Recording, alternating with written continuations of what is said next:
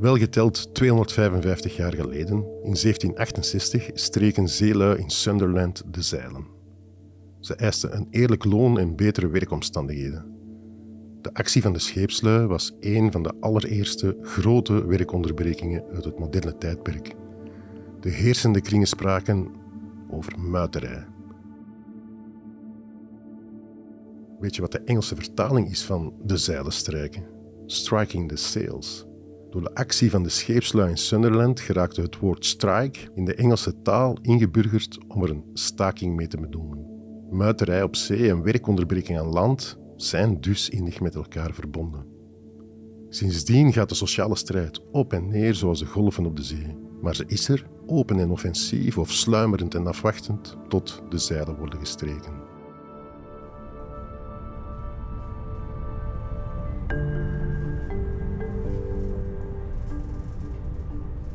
In Londen is de sociale strijd sinds vorige zomer opnieuw ontluikt. Ik hoor verhalen van zorgkundigen die voor het eerst in hun leven het werk neerleggen. Iets dat ze nooit hadden gedacht te doen. Ik lees over een enorme stakingsgolf. En dat wil ik met mijn eigen ogen zien. Dus stap ik de trein op naar Londen, waar Grace Blakeley woont, een jonge linkse econome. Als er iemand een heldere analyse kan maken van die summer of discontent in het Verenigd Koninkrijk, dan is zij het wel. A lot of hospitals in the UK have been forced to set up food banks for their staff because their staff, particularly nursing staff, low-paid staff, junior doctors, can't afford to buy food. The hospitals themselves? Yeah, have set up food banks, which is just absolutely, it's crazy, the levels of just poverty that there are in this country at the moment. I think a lot of the world probably thinks of the UK as a rich economy, and it is. But we are seeing levels of poverty and destitution, indebtedness, homelessness that we haven't seen in decades. A big part of it is the cost of living crisis. Dat moet ze even herhalen, want ik geloofde het niet helemaal. Dat een ziekenhuis voedselbanken moet opzetten voor het eigen personeel en dat in een van de rijkste landen ter wereld mensen met een job toch arm zijn. So I just think for a lot of people, they're in this situation where they can't afford just to live well, and they look to the future, and things don't look like they're going to be getting better because there's no chance of progress in the job that they're in. You look to the future, and economists are saying we're going to have, if not a recession, probably a recession, but if not, then just an extended period of very slow growth. And there just seems to be very little hope for most people that things are going to get better if things don't change. Benzineprijzen stijgen, voedselprijzen stijgen, de prijzen van goederen stijgen. Dat is wat men inflatie noemt. Je geld wordt met andere woorden steeds minder waard. Maar dat is helemaal geen natuurlijk fenomeen, vertelt Grace. Dat is niet iets dat gewoon gebeurt, zoals een blad dat van de boom valt. Er zijn redenen waarom de prijzen stijgen en het is belangrijk om dat te begrijpen. So when you have a big increase in costs like what we saw with fuel prices, someone has to pay for it, right?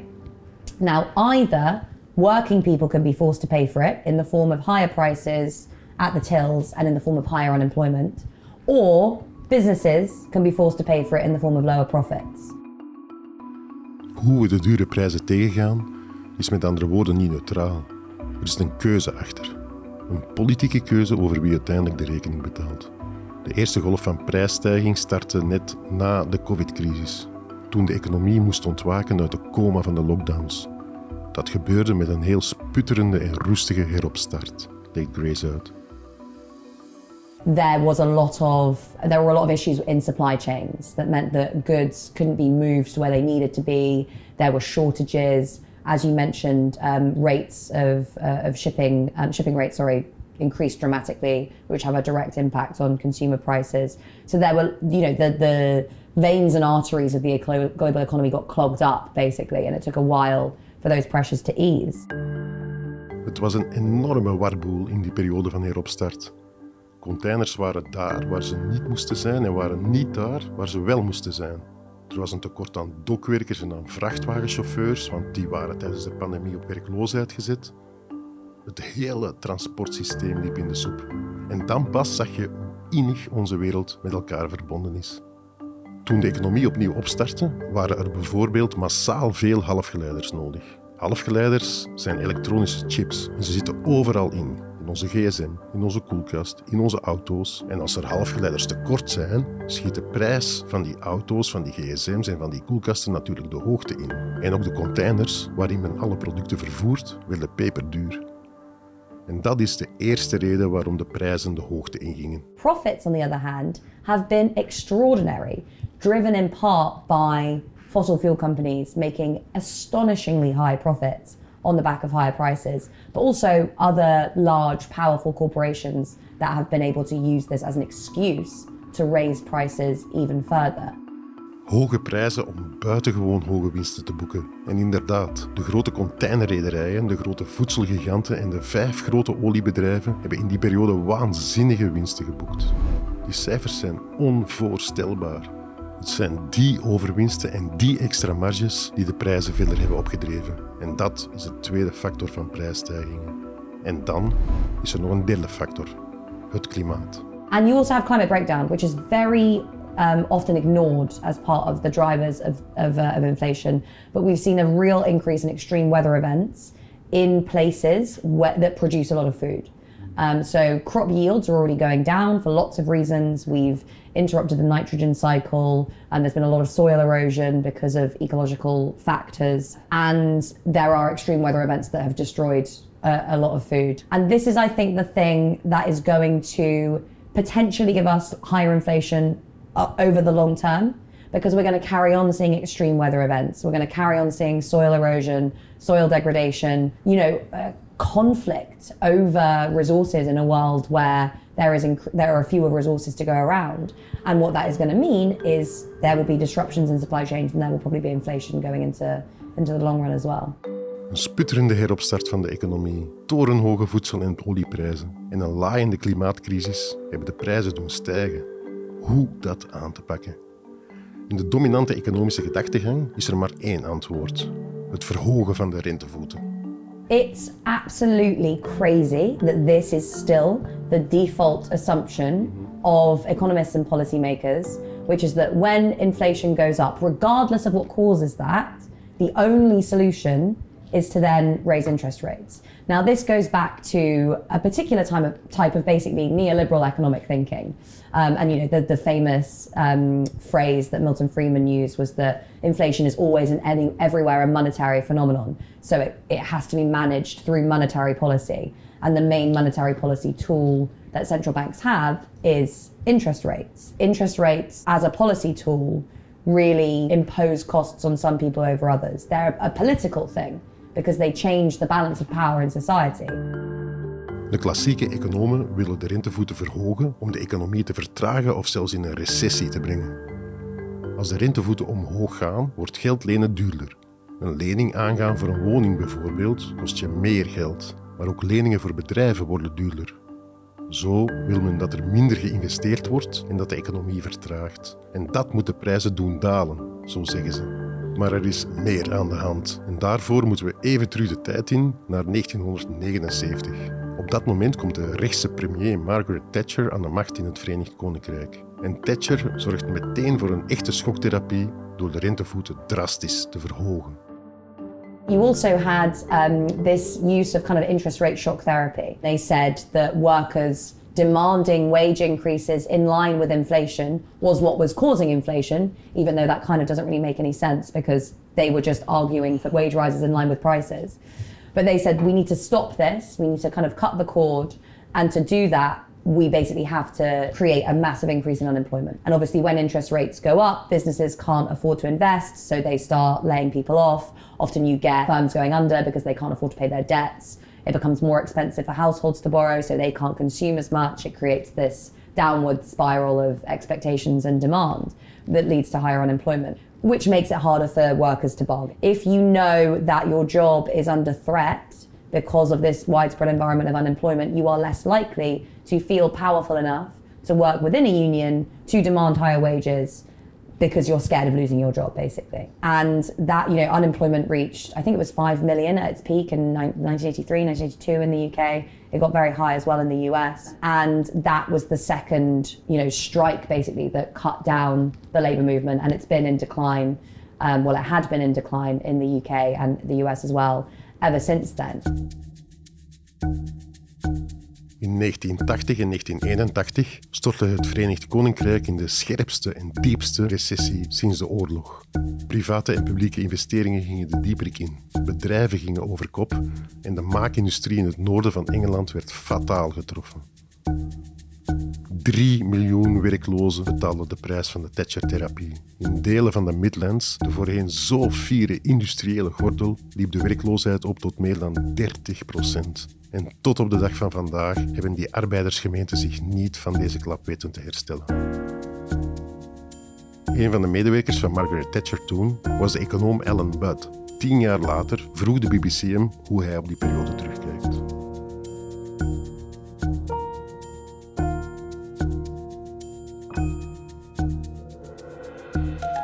Alan Budd blijft voorzichtig, maar wat hij zegt is helder. Een aantal mensen in het Britse establishment van die tijd zagen in het verhogen van de rente een zeer goede manier om de werkloosheid te verhogen. En dat was dan weer een uitstekend middel om de rug van de werkende klasse te breken. The 1970s moment is a very interesting one to study because it was a point at which a crisis was exploited by a particular set of people to dramatically change the structure of society. So prior to that 1970s moment, look at the UK, look at many economies around the world, there had been this social democratic, corporatist model of economic growth, where you had a strong labour movement that worked with business and with the government to basically decide levels of output, interest rate, lots of macroeconomic variables. So there was this kind of broad bargaining that took place to determine economic policy. And there were lots of vested interests, basically, neoliberal economists, business people, who didn't like the way that that model worked because it gave workers a seat at the table through the labour movement. Unions, they argued, were basically too powerful. And the crisis of the 1970s was used by those people as a way of disciplining workers into not just accepting higher rates of unemployment and lower wages, but actually it was used as a way of kind of destroying the institutional foundations of the labour movement in order to undermine social democracy. We zetten nog eens alles op een rijtje. Ons eten, onze energie, onze woningen zijn te duur en onze lonen zijn te laag. De coronacrisis, de klimaatcrisis en de winsthonger van een aantal grote multinationals hebben ons hier gebracht. En wij staan nu voor een keuze. Ofwel kiezen we ervoor die extra winstmarges van het grootbedrijf aan te spreken, ofwel kiezen we ervoor om de lonen te matigen en nieuwe besparingen door te voeren. De traditionele politiek kiest ervoor om de economie te vertragen of zelfs helemaal in een recessie te brengen. Zo wil men lonen laag houden. En dat is de schoktherapie waar sommigen vandaag van dromen.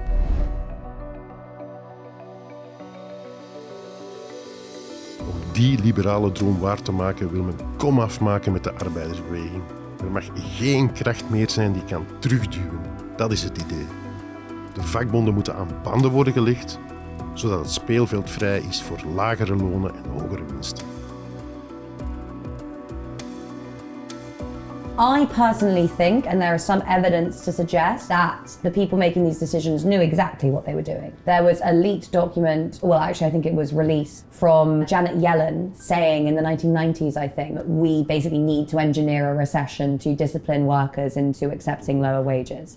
Now obviously they wouldn't necessarily have thought of this in terms of what it is, which is class war, but that is still the consequence. The consequence was we need to basically put people out of work in order to push through our version of economic common sense, or to push through our version of this economic model. And even if you say that this is a project that you can understand purely through reference to economic theory, so even if you say it has nothing to do with promoting the interests of one class over another, the people making those decisions should have known what the implications would be. And I would argue that they did know, and they either wanted those implications to come through, they either wanted to create higher unemployment to castigate the labour movement, or they just didn't particularly care. De keuze van Margaret Thatcher om de werkende klasse aan te pakken gebeurde dus niet per ongeluk. Het was een strategie en ze had een bewust doel: de tegenmacht in de samenleving breken. Thatcher and the neoliberals made it their mission to destroy that legacy, to really say yes, you know, this is the birthplace of unionism and it will be where unionism dies, basically. They wanted to destroy those institutions and to create the society that we have today. So yes, destroying the unions was about destroying the unions. It was about getting rid of these institutions that were considered a menace. But it was also, as I mentioned, about really promoting individualism. Thatcher said there's no such thing as society. She said the method is economic, but the object is to change the soul. She wanted to create... The object is to change the soul. That's a Thatcher quote. This was a part of... She managed to do that. Yeah, totally. Exactly. You know, this was a real coherent strategy aimed at creating a society of isolated, atomized individuals who would compete with one another rather than ever attempting to cooperate as a class against the class that was dominating them. And it largely succeeded. De ziel van de samenleving veranderen. Dat zijn straffe woorden. Thatcher wilde kom afmaken met elk gevoel van collectiviteit en samenhorigheid. The firepower of the state is used to engineer recession, to cause unemployment and push down wages, at the same time as the big businesses will be bailed out. The big financial institutions will be bailed out. And everyone knows it. Exactly. So state power is being used to punish workers and bail out bankers. And when you have that kind of very stark dichotomy, it kind of becomes politically untenable. It is no wonder that in the US, the right is focusing so much on the culture wars. Because if we were having this discussion ever about just the astonishing unfairness at the heart of the American economy, the right would never be in power again. But as long as they're able to focus on nonsense issues and, you know, basically stir up hate against scapegoats, then they're safe. De bliksemafleiders, de culturele oorlogen, de nieuwe maatregelen om vakbondsacties aan banden te leggen. Je kan dat ook allemaal zien als een teken van angst. We demand and we are united. We will not be divided on the basis of who we work for. We will not be divided on the basis of our belief or the color of our skin. We are the working class. We are back. In het Verenigd Koninkrijk is er een enorme protestgolf, maar je zag dat ook in Frankrijk, waar er 3,4 miljoen betogers waren tegen de pensioenplannen. En in Duitsland gaat het lidmaatschap van de vakbonden opnieuw omhoog en vandaag spreken ze in de Verenigde Staten zelfs van een nieuwe Summer of Strike. If you are one individual going up against a system of global capitalism, change seems impossible. That's why people become so overwhelmed and angry and upset about climate change, because they look at the scale of the problem and then they look at themselves as one person and they think, what can I do? All I can do is stop shopping in certain places or buy a tote bag or become a vegan. And that is fundamentally disempowering, and it creates a sense of nihilism. Often people just disengage from politics when they have that realization. But if you are able to create a situation in which people see, oh, okay, I can organize with other people to change things. That could be something as small as, I want to stop my local library being closed, so I'm coming together with other people from my community to demand that. Just having that experience of organizing collectively to achieve a goal, you can then project that out and say, oh, I want the government to change its policy on X. What do I have to do? I have to organize. I want, you know, to stop this big fossil fuel company from drilling in my area or from dumping toxic waste. What can I do? I can organize with other people to demand that they change that. So yeah, I mean, I think that changing the spirit of our society from an individualistic one to one with a recognition of the importance of collective power is the biggest challenge the left faces today. Collectieve kracht, dat hebben we nodig. En ze is er vandaag in een nieuwe golf van strijd. There's much less of a recognition of the idea that actually you could work together with the people around you in the workplace to demand higher wages as a group. And that is something that I know a lot of people in the labour movement are working to push. Lots of campaigns from actually a lot of bigger unions aiming to engage young people. And we've seen some successes. So there's this show in the UK called Love Island, which is like a reality show. And, you know, it's very like silly, basically. But when this whole summer of discontent was happening, one of the former contestants who had worked as an air stewardess came out and said, I support unions. Unions are great. We've just seen Margot Robbie, who obviously has the lead part in the Barbie movie, say that she supports unions because all the Teamsters are on strike in the US. So I think there's some greater cultural recognition of the labour movement. De pandemie en de prijzencrisis hebben het begrip sociale klasse weer op de voorgrond geplaatst. Wie leeft van arbeid zit in een andere sociale categorie dan wie leeft van kapitaal. Je klasse bepaalt waar je werkt, waar en hoe je woont, wat je eet. Je klasse heeft invloed op je gezondheid, op het onderwijs van je kinderen en vaak ook op je kansen in de rechtbank. Klasse doet ertoe. En dat bewustzijn groeit. Een nieuw klassenbewustzijn. Samen kan je veel meer bereiken dan wanneer je alleen staat. Georganiseerd sta je sterker. De zorgkundigen, waar ik het in het begin over had, staken niet alleen om hun loon. Ze zijn ook boos omdat de zorg voor hun patiënten onder druk komt te staan. Ze staken omdat ze een goede nationale gezondheidsdienst willen. The fact that we've seen successful strikes being organised throughout the NHS is a testament to how bad things have gotten in the NHS. You know, people are very proud of the NHS as a kind of, British institution, as a UK institution, but it is under threat. So if you look at the number of people that are on waiting lists for certain kinds of surgeries, there are people dying on waiting lists. There are people waiting 2 hours more sometimes for an ambulance. The benefits of this for the Conservatives are very obvious because people will look at declining standards within the NHS and start to think, well, the NHS doesn't work.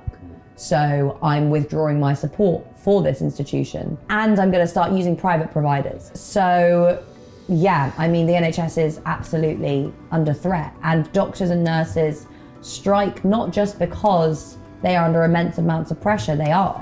But if you speak to them, they're worried about their patients, they're worried about the future of the NHS. Mensen maken zich zorgen over hun toekomst, maar ook over de toekomst van de samenleving. Wij hebben het afgelopen jaar op steeds meer plaatsen gezien hoe die ongerustheid wordt omgezet in organisatie. Samen en niet alleen. En hoe dat samen zijn ook het zelfvertrouwen stimuleert. We are here.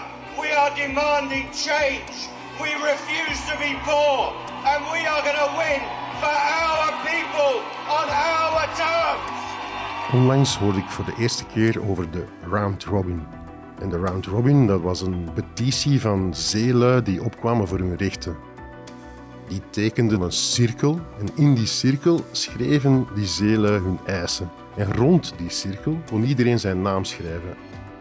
Het voordeel daarvan was dat niemand kon zien wie die petitie eigenlijk begonnen was. En hoe meer namen rond die cirkel kwamen te staan, hoe krachtiger ook dat instrument.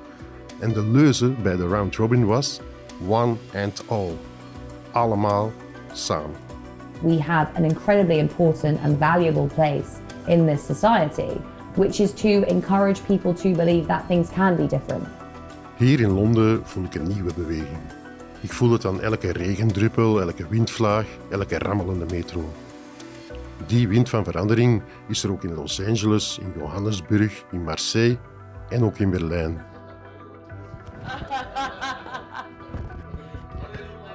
Dus ik volg het spoor van de Muiterij en trek naar Duitsland. Daar zien we elkaar in de volgende aflevering.